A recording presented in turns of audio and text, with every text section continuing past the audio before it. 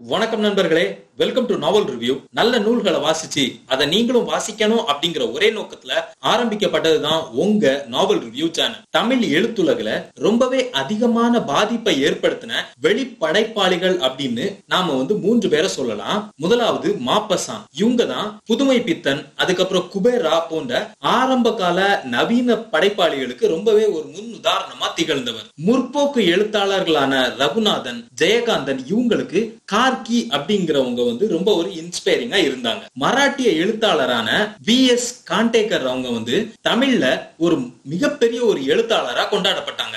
அந்த 90s 60s 70s அந்த டைம்ல காண்டேக்கர் அவங்களுடைய தாய்மொழி மராட்டியம் தான். ஆனா அவருடைய நூல்கள் தமிழகத்துல மிகப்பெரிய ஒரு வெற்றி பெற்றுச்சு. இது எல்லாத்துக்குமே ஒரு மூல காரணம் என்னன்னா, அவங்களுக்கு ஆஸ்தான மொழிபெயர்ப்பாளரா ரொம்பவே ஒரு ஆழ்ந்த புலமையும் ரொம்ப ஒரு மொழி ஆளுமையும் கொண்ட கா ஸ்ரீ அப்படிங்கிறவங்க தான். இதுல ரொம்பவே சுவாரஸ்யமான விஷயம் என்னன்னா, காண்டேக்கர் அவங்களுடைய பல நூல்கள் முதலா அவங்களுடைய தாய்மொழியான மராட்டியத்துல வெளியாகிறதுக்கு முன்னாடியே தமிழ்ல தான் வெளியாகி அதுக்கு அப்புறம் தான் மராட்டியத்துல வெளியாச்சு. காண்டேக்கருடைய நூல்களுக்கு 90s 50s 60s அந்த டைம்ல தமிழகத்துல மிகப்பெரிய ஒரு வாசகர் கூட்டம் இருந்துச்சு. இங்க கிட்டத்தட்ட ஒரு ஸ்டார் மாதிரி தான் இருந்தாங்க. இன்னைக்கு நம்ம வீடியோல நாம என்ன பார்க்க போறோம் அப்படின்னா, V.S Kandekar அவங்க எழுதின ரொம்பவே ஒரு பிரபலமான ஒரு நாவல்கள்ல ஒண்ணுதான் 2 பாகங்களா வெளிவந்த யயாதி. மகாபாரதத்துல உள்ள கதாபாத்திரங்களான யயாதி, தேவயானியுடைய புகழ்பெற்ற காதல் கதையை சுற்றி இந்த நாவல் எழுதப்பட்டிருக்கும். எழுத்து உலகில இதுவரை எழுதப்பட்ட ஒரு சிறந்த இலக்கிய படைப்புகள்ல இதுவும் ஒன்னா கருதப்படுது.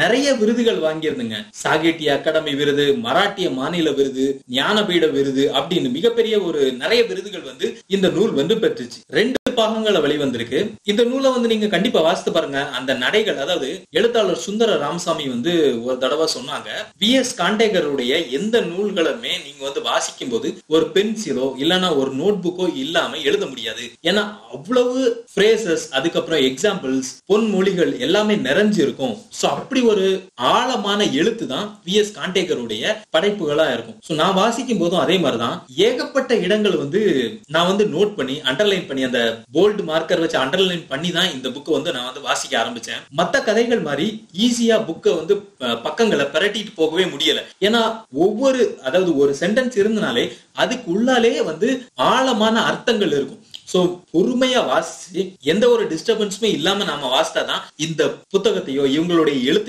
சுவைக்க முடியும். சோ இது 2 பாகங்களா இருக்கு.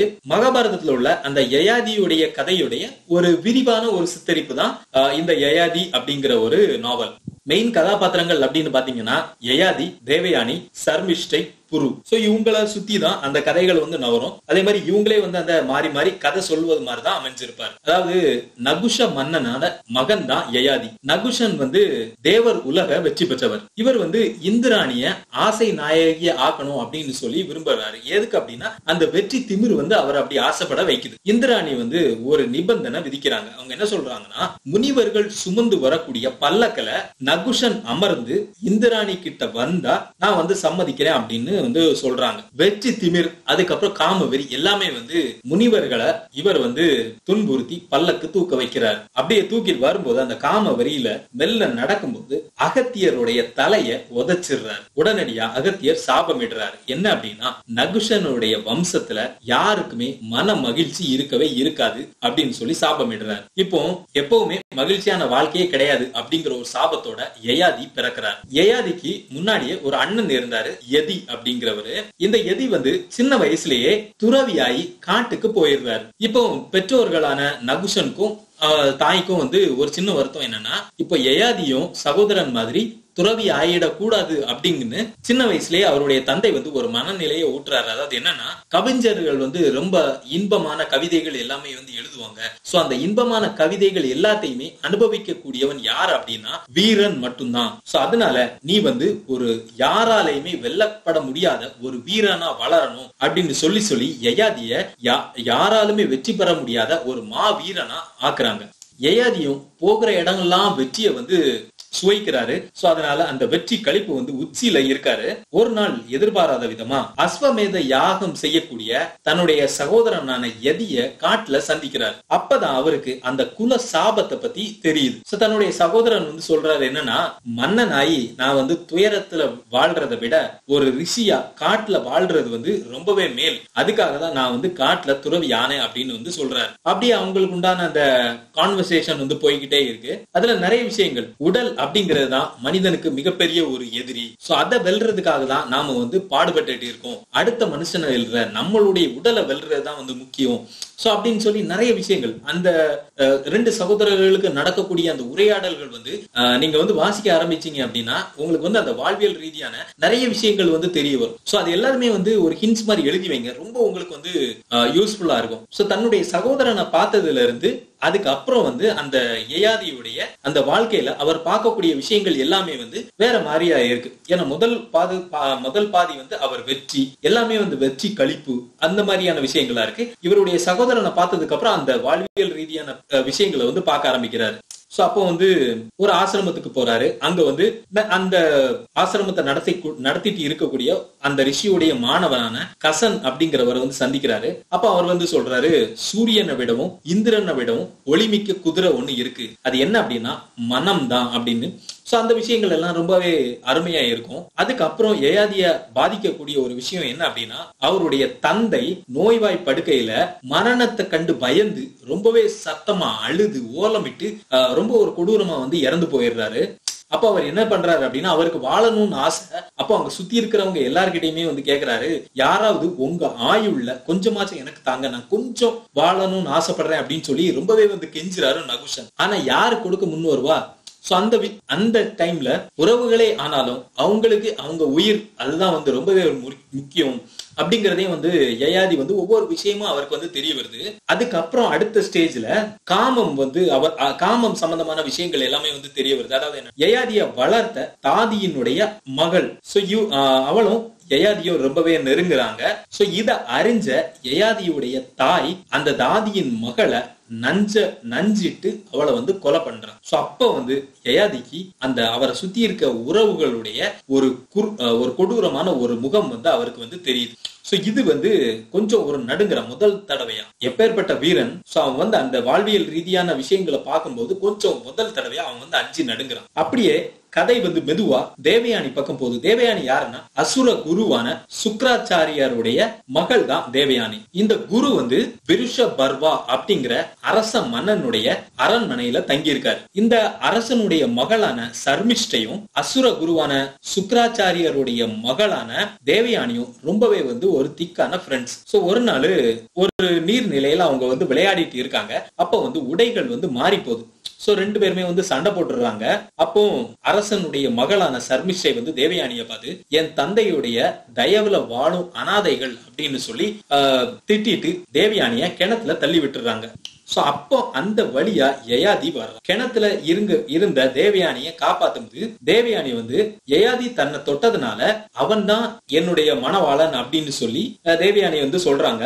உடனடியா யயாதியும் வந்து சம்மதிக்கிறாங்க. இதை கேள்விப்பட்ட அசுர குருவான சுக்ராச்சாரியார் வந்து ரொம்பவே மன மகிழ்ச்சி அடைஞ்சு அதை வந்து ஆசீர்வதிக்கிறாரு. ஆனா இப்போ தேவயானி வந்து இந்த மாதிரி சர்மிஷ்டை வந்து சொன்னா நாம வந்து அரசருடைய தயவுல வாழக்கூடிய அனாதைகள் அப்படின்னு சொல்லி இந்த அசுர குருவுடைய சினத்தை வந்து தூண்டுறான். அப்ப என்ன சொல்றான்னா, நான் வந்து யயாதி கூட அரண்மனைக்கு போகும்போது சர்மிஷ்டை வந்து எனக்கு பணிப்பெண்ணா வரணும் அப்படின்னு சொல்றான். ஏற்கனவே பயங்கர டென்ஷன்ல இந்த குருவும் வந்து அப்படியே நடக்கணும் அப்படின்னு சொல்லி அரசர்கிட்ட சொல்றாரு. அரசரும் குருவுடைய வார்த்தையை மீற முடியாம தன்னுடைய மகளான சர்மிஷ்டைய தேவயானிக்கு பணிப்பெண்ணா யயாதியுடைய அரண்மனைக்கு வந்து அனுப்புறாரு. அரண்மனையில சர்மிஷ்டை வந்து ஒரு பணிப்பெண்ணாவே வந்தாலும் எல்லாருடைய மனம் கவரும் விதமா ரொம்பவே ஒரு அழகா நடந்துக்கிறாங்க. தேவயானி அதே நேரம் மன்னனான யயாதிய வென்று அடக்கிறதுக்கே வந்து முடிகிறாங்க. சோ அவனுக்கு யயாதிக்கு தேவையான காதலை வந்து அவங்களால அழிக்க முடியல. சோ யயாதியுடைய மனம் வந்து இயல்பா சர்மிஷ்டை பக்கம் வந்து திரும்புது. சோ தேவயானிக்கு 2 குழந்தைகளும் சர்மிஷ்டைக்கு 2 குழந்தைகளும் வந்து பிறக்கிறாங்க. இத கேள்விப்பட்ட தேவயானி வந்து பயங்கரமா டென்ஷன் ஆகி தன்னுடைய தகப்பனாருக்கு விஷயத்தை வந்து தெரிவிக்கிறாங்க. உடனடியா தகப்பனார் வந்து சாபம் இடுறாங்க. சோ அந்த சாபத்தினால யயாதி வந்து கிழவன் ஆகுறாரு. அப்போ சரி இந்த சாபத்துல இருந்து விடுதலை ஆகணும்னா என்ன பண்ணணும் அப்படின்னு சொல்லி யயாதி கேக்குறாரு. அப்ப அவர் என்ன சொல்றாருன்னா, உன்னுடைய முதுமையை யாராவது விரும்பி ஏற்றுக்கொண்டாங்கன்னா நீ வந்து சாபத்துல இருந்து விடுதலை அடையலாம் அப்படின்னு வந்து சொல்றாங்க. அப்போ அரண்மனையில வந்து எல்லார்கிட்டயுமே வந்து சொல்றாங்க, மனைவி, அதுக்கப்புறம் பணிப்பெண்கள், சோல்ஜர்ஸ் எல்லார்கிட்டயுமே வந்து சொல்றாங்க.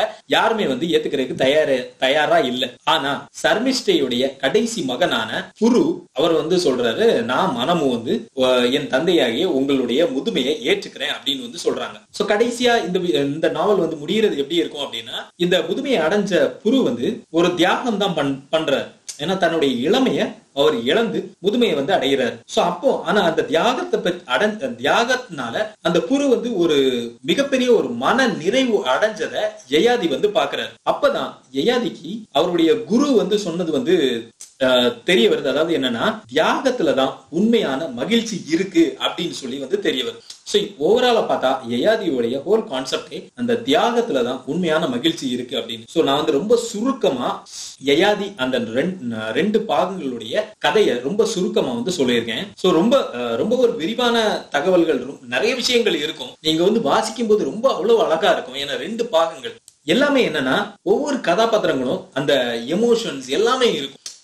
ஈகோ, எமோஷன்ஸ், அதுக்கப்புறம் ஜெலசி, எல்லாமே அதை எப்படி ஹேண்டில் பண்றது, கடைசி விஷயங்களை, கடைசி எழுத்துக்கள்லாம் ரொம்ப அழகா இருக்கும். அதாவது புரு வந்து அந்த முதுமைய மனமும் ஏத்ததுக்கு அப்புறமா அவர் வந்து ஒரு மிகப்பெரிய ஒரு தியாகத்தை பண்ணியிருக்காரு. அதுக்கப்புறம் அவர் எப்படி அந்த ஒரு தியாகத்தினால மன நிறைவு அடைகிறாரு, அந்த எழுத்துக்கள் வந்து ரொம்ப அழகா எழுதி இருப்பாரு. சோ அது வந்து நீங்க வந்து கண்டிப்பா வாசிக்கணும். ஏன்னா அதாவது எப்பவுமே வந்து ஒரு புக்கை வந்து நாம வந்து பினிஷ் பண்ணும்போது நமக்கு ஒரு சென்ஸ் ஆஃப் ஒரு பயங்கர ஒரு சாட்டிஸ்பாக்சன் இருக்கும். சோ அப்படி ஒரு சாட்டிஸ்பாக்சன் தான் இந்த கதையை வந்து வாசிச்சு முடிக்கும் போது உங்களுக்கு இருக்கும். எப்படி அந்த புரு வந்து ஒரு மிகப்பெரிய ஒரு மன நிறைவு அடைகிறாரோ, சோ அதே மாதிரிதான் இந்த டுவர்ட்ஸ் தி எண்ட் இந்த புக்கை வந்து நீங்க வாசிக்கும் போதெல்லாம் உங்களுடைய மனசு வந்து அவ்வளவு ஒரு மன நிறைவு பெற்று, இது வந்து ஒரு மிகப்பெரிய ஒரு பேர் இலக்கியம். சோ நீங்க வந்து எப்படி ஒரு பொன்னியின் செல்வன், அதுக்கப்புறம் வந்து சிவகாமியின் சபதம், இது எல்லாமே வந்து நீங்க வந்து வாசித்திருப்பீங்க. சோ அது கூட கண்டிப்பா அந்த யயாதியை நீங்க வந்து வாசித்து பாருங்க. அந்த எழுத்துக்களும் ரொம்ப ஒரு அழகா இருக்கும். ஒவ்வொரு பேராக்குள்ளாலையும் நிறைய விஷயங்கள் இருக்கும் நம்ம கத்துக்கிறதுக்கு. சோ இந்த புக்கு உண்டான லிங்க் வந்து கீழே டிஸ்கிரிப்ஷன்ல கொடுத்திருக்கேன். சோ நிறைய லைப்ரரியில இந்த புக் வந்து இருக்கு. நீங்க ஏதாவது லைப்ரரி விசிட் பண்ணீங்கன்னா கண்டிப்பா இந்த புக் வந்து ரெண்ட் வாங்கி நீங்க வந்து வீட்டுல போய் வாசித்து பாருங்க. இல்ல நீங்க வந்து இந்த புக்கை வந்து நீங்க வாங்கணும்னு விரும்புனீங்கன்னா கீழே லிங்க் வந்து டிஸ்கிரிப்ஷன்ல கொடுத்திருக்கேன். கண்டிப்பா வாங்கி வாசித்து பாருங்க. இந்த புக்கை வந்து முடிக்கும் போது உங்களுக்கு ஒரு நிச்சயமான ஒரு மன நிறைவு வந்து கிடைக்கும். நன்றி. அடுத்த வீடியோல வேற ஒரு நல்ல புத்தகத்தோடைய ரிவ்யூவோட நான் உங்களை சந்திக்கிறேன். நாவல் ரிவ்யூ சேனல் வந்து ஃபுல் அண்ட் ஃபுல் புக்ஸ் பத்தின சேனல். நம்மளுடைய சேனலுக்கு வந்து சப்ஸ்கிரைப் பண்ணாதவங்க சப்ஸ்கிரைப் பண்ணிக்கோங்க. சோ உங்க ஃப்ரெண்ட்ஸ் கிட்டையும் இந்த நாவல் ரிவ்யூ சேனல் பத்தி சொல்லுங்க. தேங்க்யூ.